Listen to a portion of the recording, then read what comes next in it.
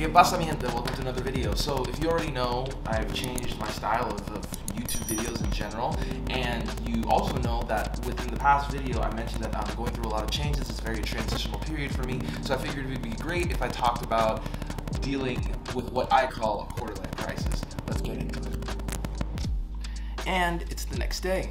I had a great night last night. I hung out with Eliana and her boyfriend John Thorpe, which are some of my favorite people in the city, which is killing. And before that, we had a rehearsal for her big band.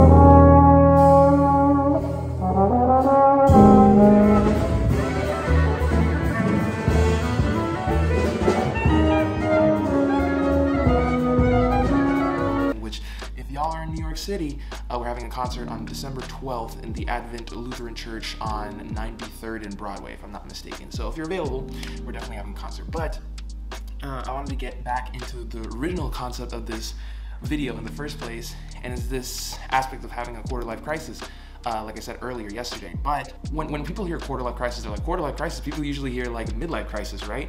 And usually that encompasses a lot of things, like maybe even materialistic things that you get into, or maybe different hobbies that you get into that you weren't able to get into beforehand, and so on and so forth. But as far as I'm concerned, my quarter-life crisis, and I'm sure a bunch of people my same age are feeling the same thing, especially after the pandemic, is this kind of, what am I going to do now with my art, basically?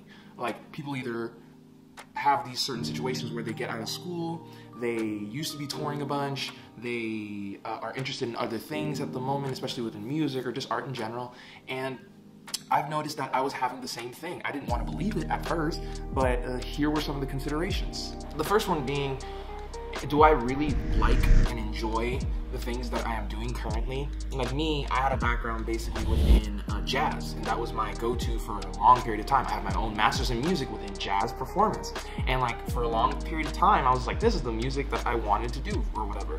And I quickly realized, especially within the last year, and I'm sure a lot of you feel the same, is that I came to the realization that that's not necessarily all the music that I listen to, first of all, and it's not all the music that I want to play. Because considering I listen to a bunch of stuff like neo-soul, R&B, folk music now, even more so than ever through music therapy. Oh my gosh, that rhymed. Bars, should I be a rapper? But a bunch of other things, like in music from my own culture and what have you, literally.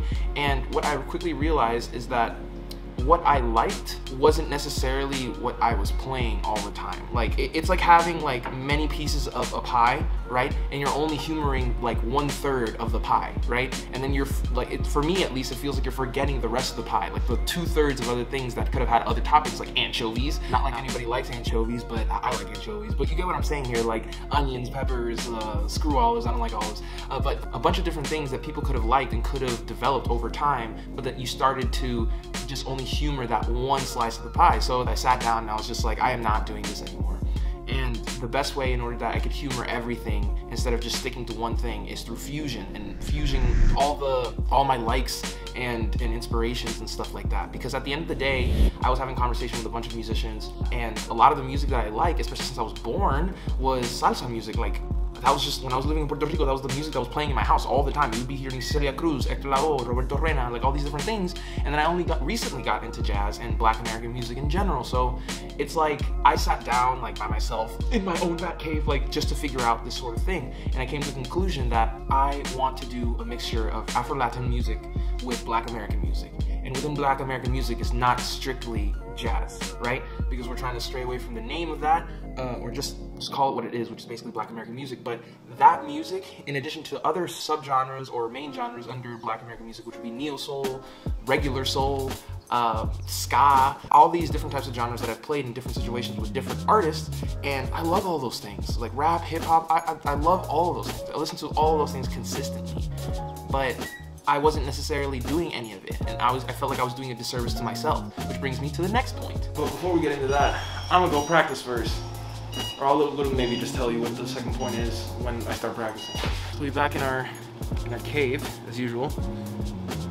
My glasses just fell off, that was embarrassing. But the second point, before I get started here, is basically stop going by what people expect of you and start by going by what you expect of yourself. And you might be asking, like, Pedro, what does that mean? Start by going by what you expect of yourself.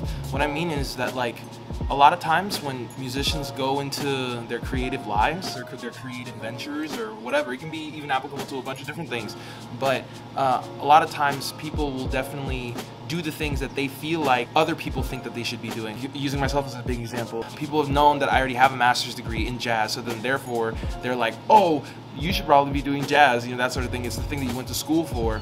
You shouldn't be a business owner. You shouldn't be going into music therapy. You shouldn't be thinking about making Afro-Latino music mixed with Black American music. And a lot of the things that I'm doing now are things that I expect of myself, that what I expect to get out of my life. So say like you just got out of like college or something and you're a bio major, right?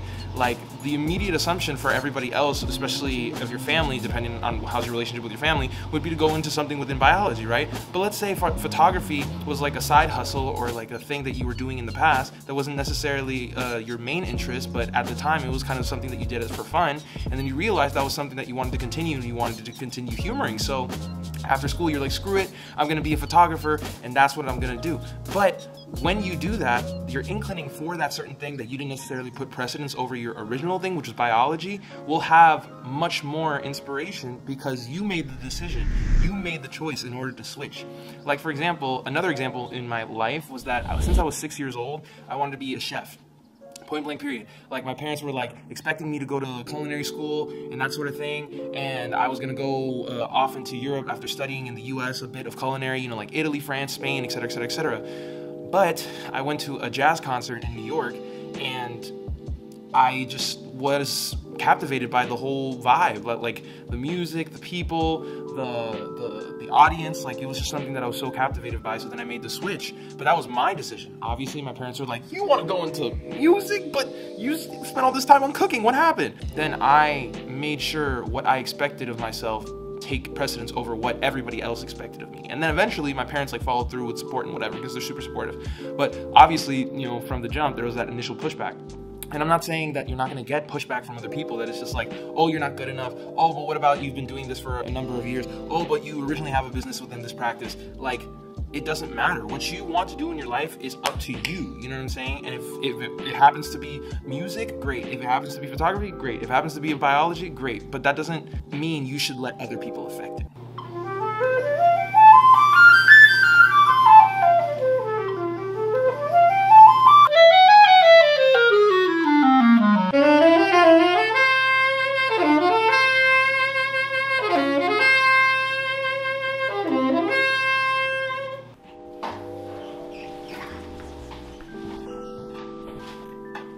This is one of the weirdest people in my building.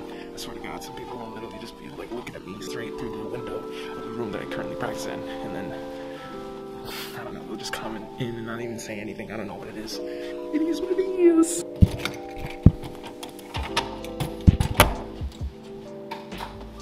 Alright. Now the third and final point of this video. Stop comparing yourself to others. I know it's like human nature, cue in Michael Jackson.